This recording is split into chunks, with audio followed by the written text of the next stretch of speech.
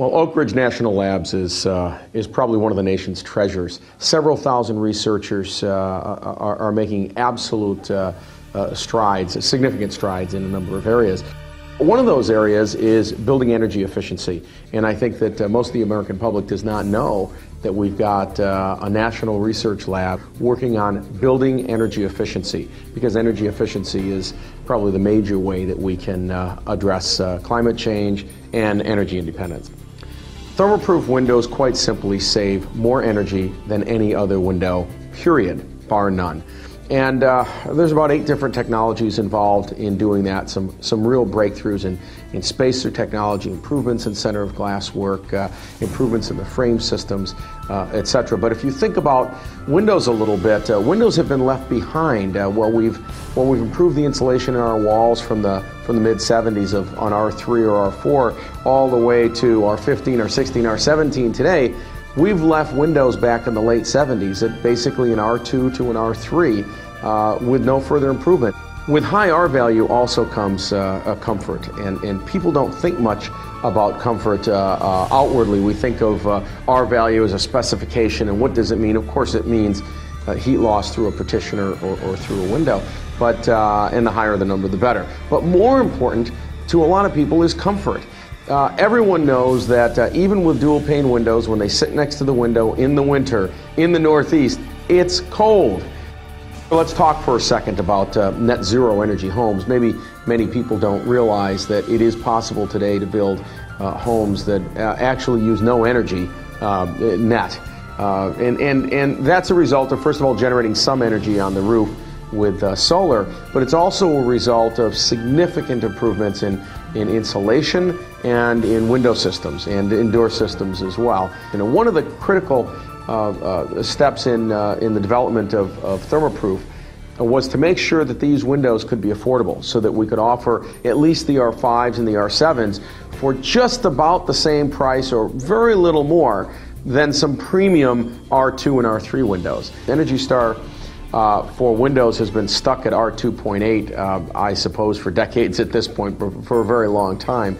And I think the public would be surprised to know that Energy Star got stuck there. Well, it got stuck there because the industry is very uncomfortable with raising that bar to R5, R7, R9, R11. I'll tell you, the DOE has been wonderful. They have been trying to move this up to R7 and eventually R10 or R11 over some period of time. And I think that eventually they'll succeed. In spite of an industry that doesn't want it to move. We want it to move because we think it's important to save energy for this country. We think it's important to save energy for our clients. Over the 27 years that Cirrus Materials has been making windows, high R value windows, and more recently Thermoproof, we've saved some 5 billion pounds of CO2 and hundreds of millions of dollars of energy bills for our customers over dual panes. So we participated in 2 home retrofits for Oak Ridge National Labs. One was a Habitat for Humanity home, and the other one was for the Tennessee Valley Authority. Both of these are focused on net zero energy. In one of them, we had to replace the existing windows. There have been windows in these highly monitored homes for several years, and the windows from this other manufacturer were only an R2.8. Yes, they were dual pane low E, and yes, they're advertised every day as saving lots of energy, but what they mean is saving energy in comparison to a single pane window, not in comparison to other dual pane windows. So we were able to replace those windows with R5 and R7 product.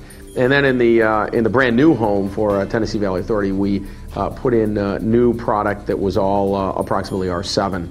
And those are all fully operable, fully modeled, and fully tested in third-party labs. So we're very confident that we've got, in the case of the R7 windows, almost 3 times the energy savings of virtually any other window on the market today. Well, we sent a team out to Tennessee to install these windows, though any installer could have done it. We wanted to get them in quick and at the lowest cost, obviously. So we sent our team out there.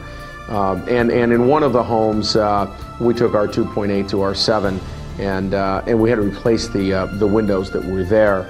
In the other home, it was a brand new installation. Wade West led the team out in Tennessee, and he has many years experience as an AMA certified window installer. So, he put these in as any trained installer would do for windows, and it was a very successful install.